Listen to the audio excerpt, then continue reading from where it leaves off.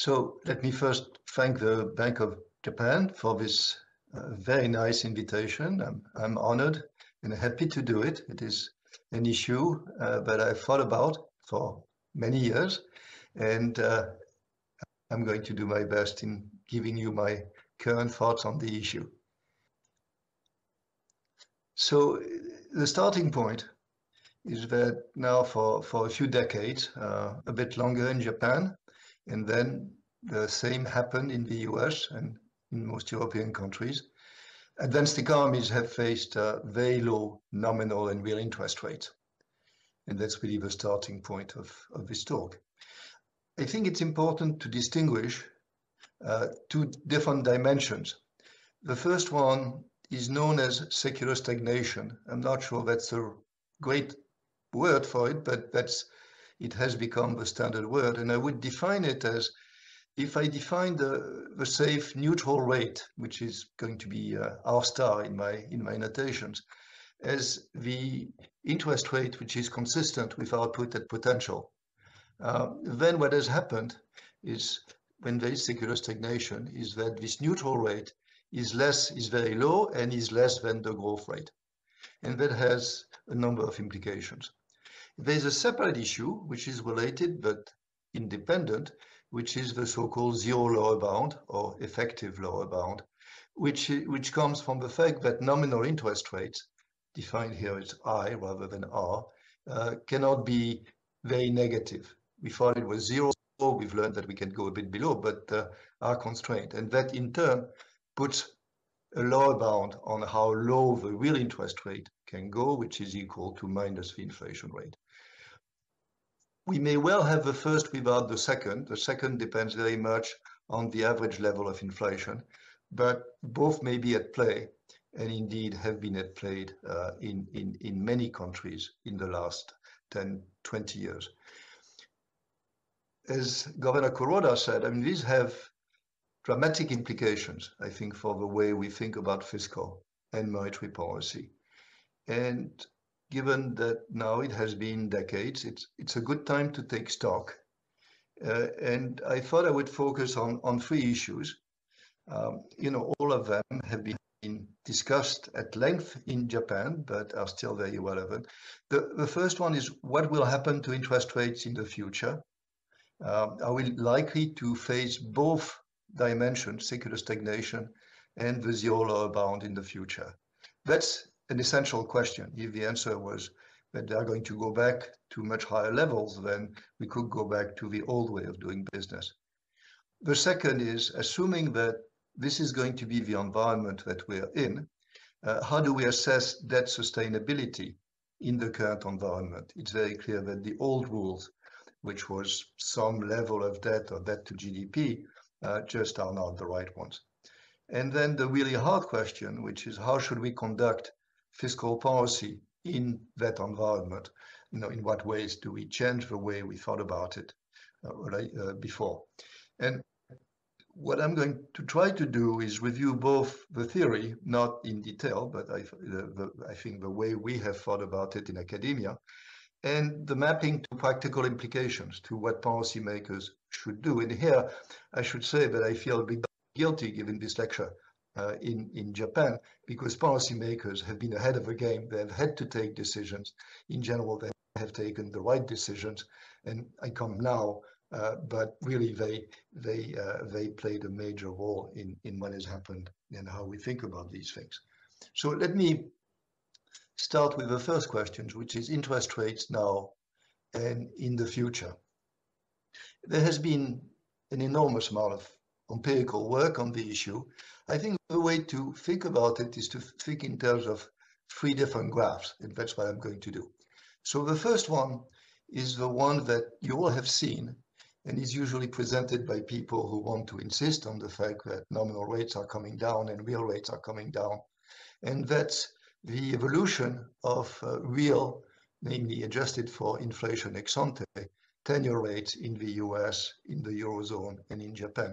And it's an absolutely striking graph in the sense that they go down. It's clear that it's just not due just to the financial crisis or to COVID. They made a small difference, but it's really a trend. The problem with this is that it is actually, I think, misleading. And the next graph, which is the same for the US, I'm sorry, I couldn't quite do it for Japan, but it would be rather similar, starts not in 1985, which is what the previous graph did, but goes back to 1950. And then you see what happens when you start in 1985. You start from a really unusual peak, and therefore the decline is absolutely striking. But if you take the longer view, it is not as obvious that there has been a major decline. What has happened, I think it's important to take it into account, is that what is exceptional in a way is the 70s and the 80s.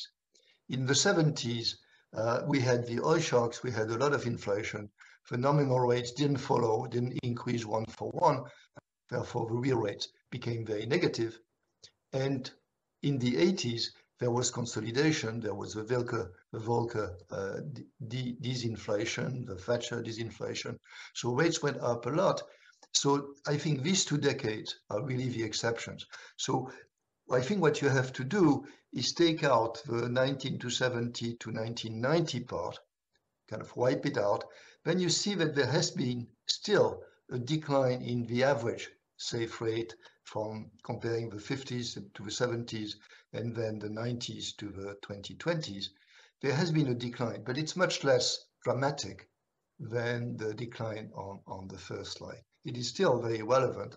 Now, what do we make of the decline? And so I'm going to show you the third graph, which is due to somebody called Paul Schmesling at Harvard. And he has done an amazing job as a historian. He basically has found proxies for the safe rate starting in the 1300s. So what you see here is various safe rates in various places. At the beginning, it's basically the Venice borrowing from the rest of the world. And at the end, it's mostly the US Treasury. But what is absolutely striking there is the decline. Basically, if you look, it's on average about 2 to 3 basis points a year for more than 700 years. And I think this says there's something very deep in the decline in interest rates. And once you've seen this picture, you say, okay, there are all kinds of things affecting interest rates, but this is really the underlying trend, and it's likely to continue. So I'm going to give you my own assessment of what's going to happen. So this is my interpretation in this slide. I think that looking just as post-1985 is misleading. You will really have to take out the 70s and the 80s. And I think the downtrend is very striking, very powerful. And this suggests that there are fundamental factors at work. Many of the studies of the decline in interest rates have 16 different factors at work. That may well be, but I think some of them clearly play a major role. And I would say the two which play a major role is that as income has increased, saving has increased. When people are poor, they don't save. And so saving has increased. This tends to decrease the rate. As life expectancy has increased, people have started saving for retirement. That also has increased saving. These are very deep trends underlying the evolution of saving and interest rates. And then I think what has happened also is liquidity for these safe assets has steadily increased. If you had a claim on Venice in the 1300s, it may have been safe, but it was not very easy to exchange for another one, or to get cash for it. Where now, if you have treasury bills, you go there, you sell it, and there is no issue. And I think these two factors are really the main two factors at work. And the implication, I think, is that these low rates are here in expected value to stay. I feel fairly strongly that the stories which tell us that it's going to reverse and we're going to have high safe rates are probably not the right ones. So what I conclude here, my bottom line on this, and this determines the rest of the presentation, the rest of how we think about fiscal, is that there might be bumps. I wouldn't be surprised if R exceeded G once in a while. For example, I think the Biden stimulus program, as I've argued, is too strong and may force the Fed to increase R more than G. So we may have a few years of R greater than G. But this is not what matters. What matters is, the steady state.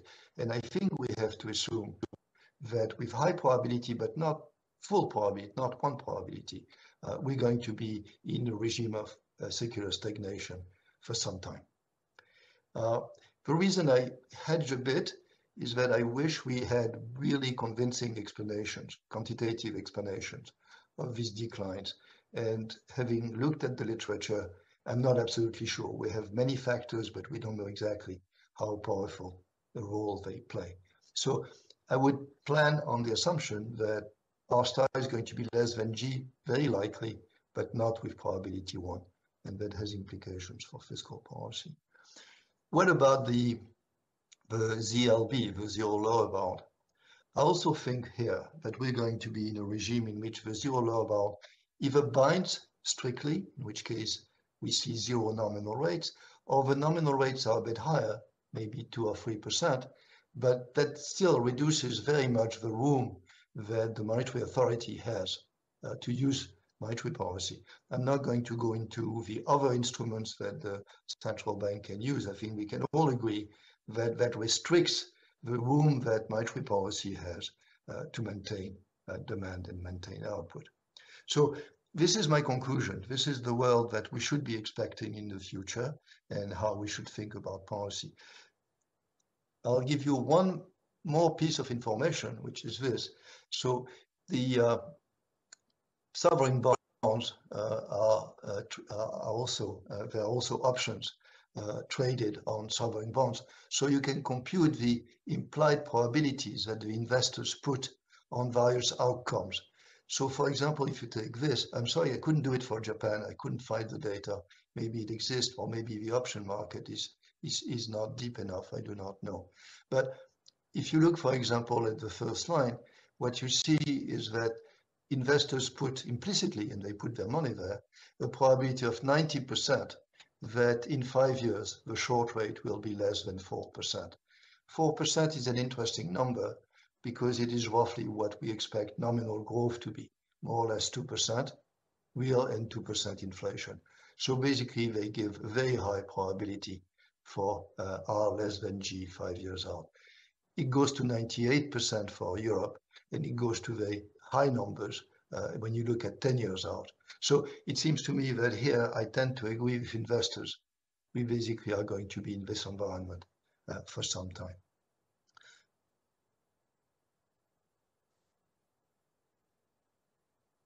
So let me now move to the two issues about fiscal policy that I want to deal with.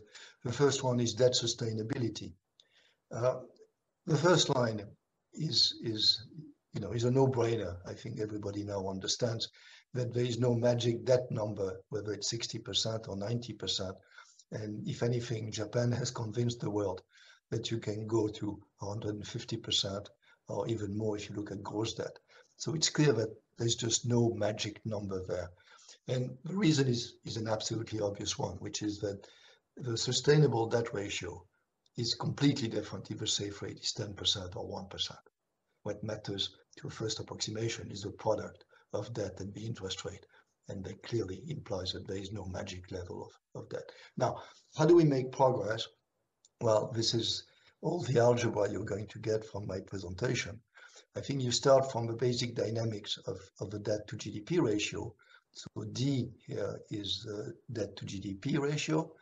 R is the real interest rate, G is the growth rate, and S is the primary balance. So it's positive if there's a surplus, and it's negative if there is a deficit.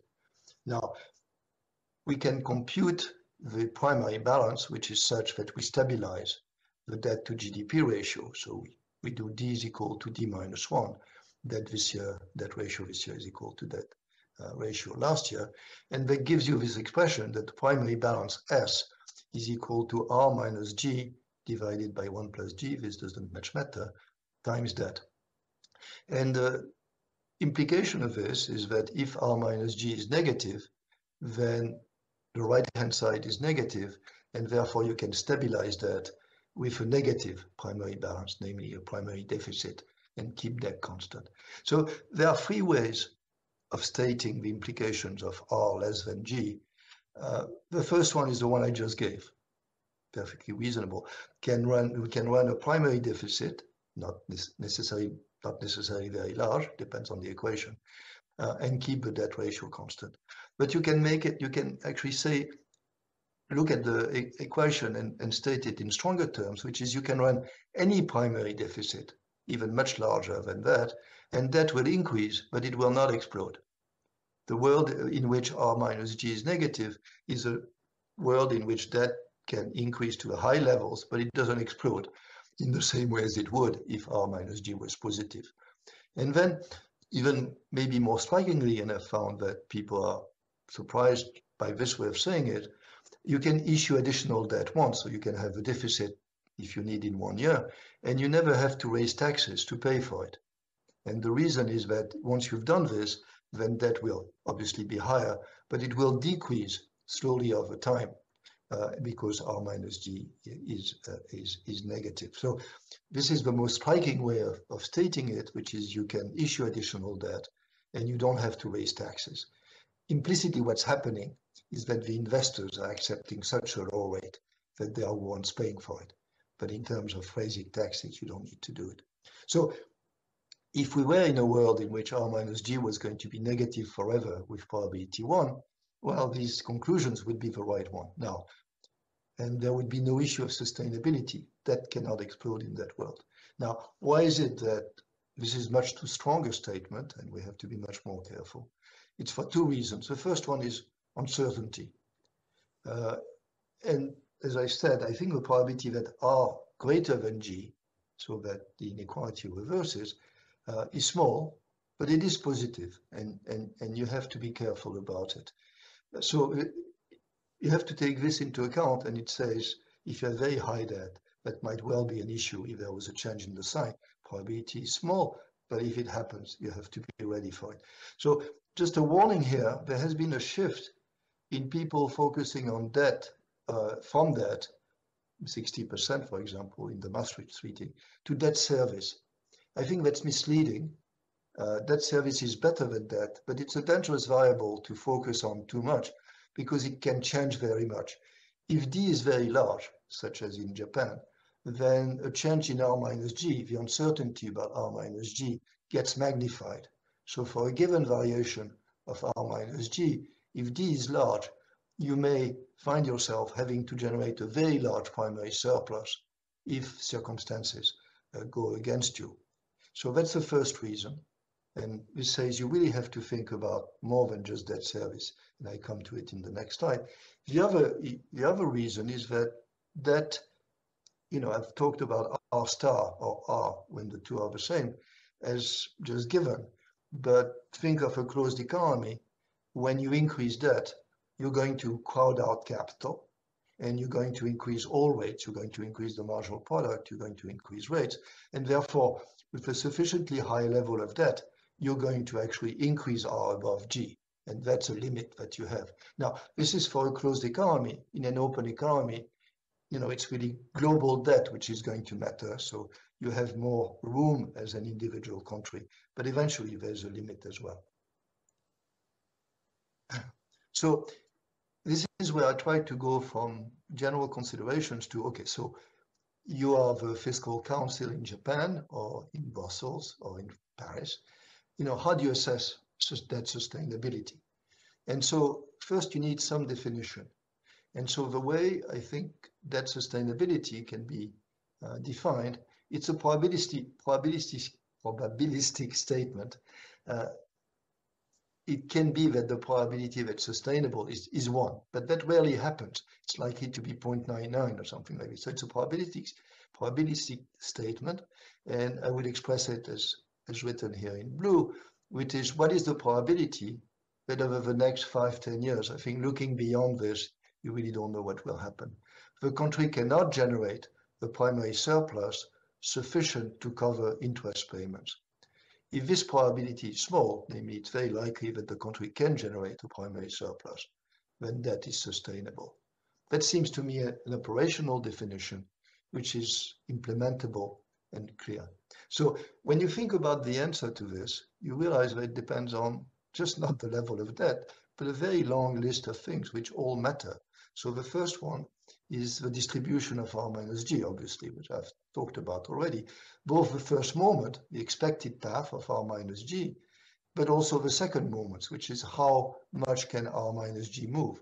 What's the probability that R minus G changes sign, for example? When you think about it, you think also that something which is very important to take into account is implicit liabilities. If you have a retirement system or you have social insurance, it may well be that in the end, something will have to be financed from the budget, and that you have to take this into account. You have to think about the path of the primary deficit. And again, you have to think about the first moment, which is what you expect to happen, and the second moment, which is how could it go wrong? You have to think about the initial tax rate, because the higher the initial tax rate, the less room there is to generate a primary surplus through increase in taxes.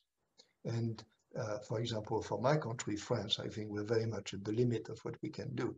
Now, even if you have room, you have to think about the politics of it, which is the nature of a government. If a large adjustment is needed, you're going to need to go from a primary deficit to primary surplus. It's going to be unpleasant. And therefore, whether it's a coalition government or a single party government is going to make a difference. The ability to do something big will depend on the politics. And then the last one in that list, I mean, I can think of other factors, is the maturity of the debt. And that's central because if R minus G changes, what's going to change is the short rate.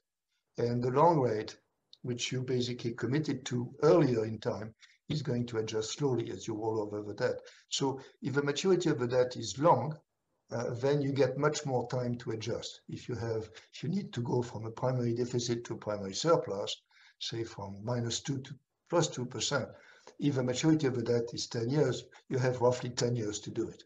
If the maturity of the debt is 1 year, you're in serious trouble. So when all this is said, I think that the notion that you can write a rule, as the EU has tried, which is going to capture all these elements and give you a yes or no answer, is unrealistic. That's an exercise which can only be done, I think, at one time, in one place, every year, every country. And so what I've argued, and I do not know whether this is done in Japan in the way that I would like it to see, is that you need to write an analytical tool. And this tool is what we call stochastic debt sustainability analysis, SDSA. You do it under existing policies, existing and committed policies. And then you see the distribution of outcomes 5 or 10 years out. If you do this exercise and you look at the probability that you have a primary balance, which is not enough to offset or to cover the interest on the debt. And that is an exercise which I've done at the IMF a few times when I was there. It doesn't give completely satisfying answers. You can disagree about the standard deviation of R and things like this, but it allows a very useful discussion. And I found it to be a very useful tool. What you do with it after this, how much power you give to whoever has done the analysis, presumably some independent expert, is to be worked out, and that's a big issue. But I think that's what needs to be done. In the case in which the conclusion of an expert authority, so say a fiscal council, says, well, there is an issue, then the government has to come back and say, okay, we're going to modify policies in this way, and this will take care of the issue. And then there is monitoring over time. I think that's what should be done. It's very concrete, and I think it is surely useful. Whether it's enough, I think it has to be seen and has to be tried. Let me go briefly through this slide, given the time constraint, which is one of the reasons why R may move a lot, and that's especially true of emerging markets, but it could be true of advanced economies, is that there are multiple equilibria. That's, we call them sudden stops, we give them various names, but we know that in these markets, if investors start being scared, for no reason maybe, but they start being scared and they anticipate some probability of default, it's going to show up as a higher spread and therefore a higher rate. And unfortunately, this higher rate may well make their worries self-fulfilling. And we have plenty of models in which this happens, and there's plenty of cases in the world where this has happened. And so the question in this case is, what do you do? So one response is, well, let's have a level of debt which is so low that these worries cannot be self-fulfilling. Because if that is small, then even a larger spread will not imply much larger interest rates, interest payments. And I think that's misguided, and I'm doing current research on this, which is that the range of equilibria where you can have a normal equilibrium and a really bad one is very large. So they're going from, say, doing fiscal austerity and getting your debt from 100% to 90% doesn't get you out of the multiple equilibria range. And so this is, I think, not a good argument for trying to reduce debt, because you'd have to reduce that to 40% or 50%, and that's totally impossible to do over a decade or so. So what do we do in this case? And that's very relevant. Can you eliminate the multiple equilibria? And here I want to issue a warning and, in a way, a puzzle, which is, if it's a purely self-fulfilling one, so there's absolutely no meat to the rumors, investors just get scared, then the central bank can, with deep pockets, play the role of a large stable investor. And that's what the BOJ is doing, in effect. It can say, look, we're going to basically commit to a rate and will intervene as much as needed. In this case, the other investors have no reason to go away. It works. And so far it has worked. What worries me is what happens when these rumors have some credence. There's some sense in which maybe the default risk has become positive. And in this case, it's not clear that the central bank can actually do the same as it was doing before in the previous paragraph. The reason is that when the central bank intervenes, basically it swaps two assets. It buys government bonds and it issues bank reserves, central bank reserves. Now, this is just a change in the liabilities, so that the liabilities of the consolidated government, which is the central bank and the government, has not changed. And indeed, if people think that the bank reserves are safe, then the risk premium associated with the bonds which remain on the market is now higher, because some of the liabilities are now safe, the bank reserves. That means that the rest of it is less safe. So if I were to write down more, I would get the result that such intervention actually increases the spread on the bonds that remain in the market. Now, that's not what we see. What we see is that the BOJ is able to do exactly what it wants. Maybe it's because, there's no truth to the rumors and it's fine. But if there were to be, then I worry that it could maybe do not work. And I think that's an issue we have to think about. Let me now move to the last two slides, which is optimal fiscal debt policy, which is different from debt sustainability, right? I mean, you may be able to sustain 150% of GDP. That doesn't mean that you should have 150% of GDP. And so here the big question is, when you think about optimal fiscal policy, you're thinking of welfare. And so the question is, are these low rates, or less than G, the sign of dynamic inefficiency? Dynamic inefficiency means that there's just too much capital and the marginal product of capital is very low, and that is reflected in safe rates as well as other rates.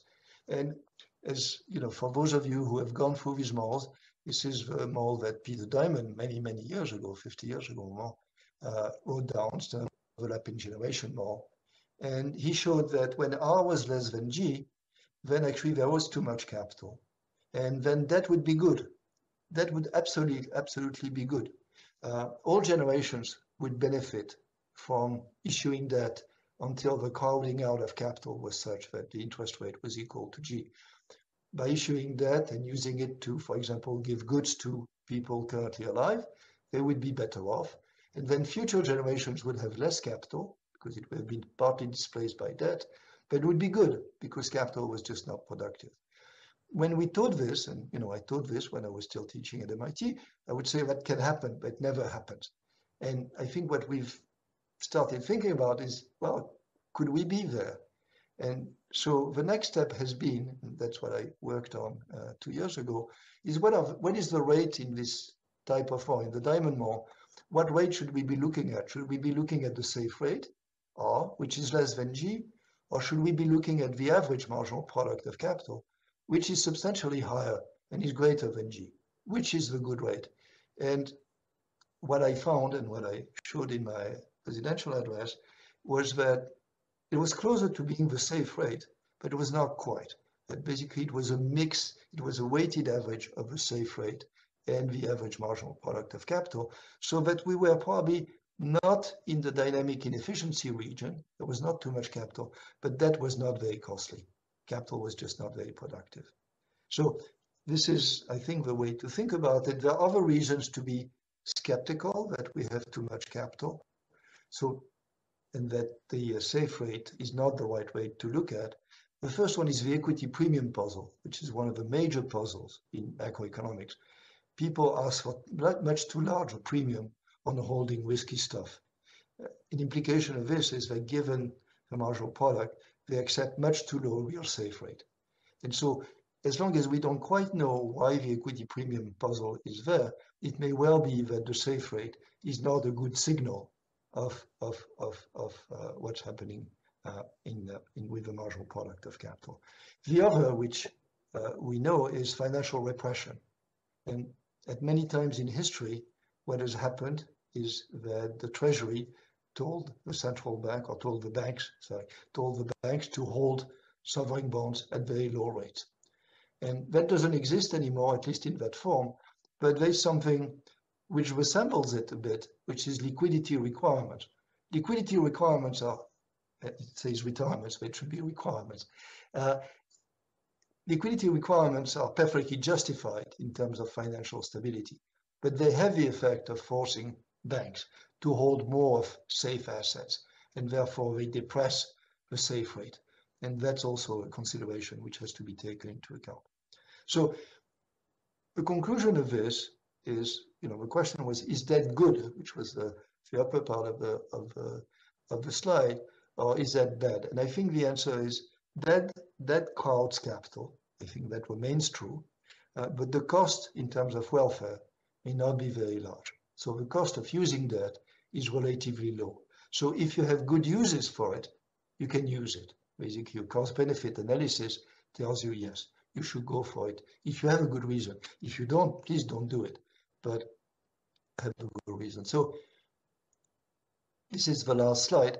This is how I translate this into practical advice for policymakers. So I want to proceed in two steps. The first one is ignore the ZLB. So assume that monetary policy can do the job of choosing the right interest rate and maintain output at potential. Okay. In this case, monetary policy takes care of output at potential. We don't have to worry about the effects of fiscal austerity on output, because it is, the monetary authority does the job of maintaining output at potential. So in this case, what would you want to do? I think in this case, you probably want a slow decrease in the debt ratio over time. And you want to do this for two reasons. You want to increase sustainability, but you have to be realistic, because a decrease in the debt ratio will be, 1 or 2% a year at the most.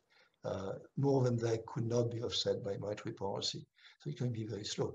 And then the usual argument, which is you may want to improve the welfare of future generations. That basically plays this role when R is greater than G. That remains true here.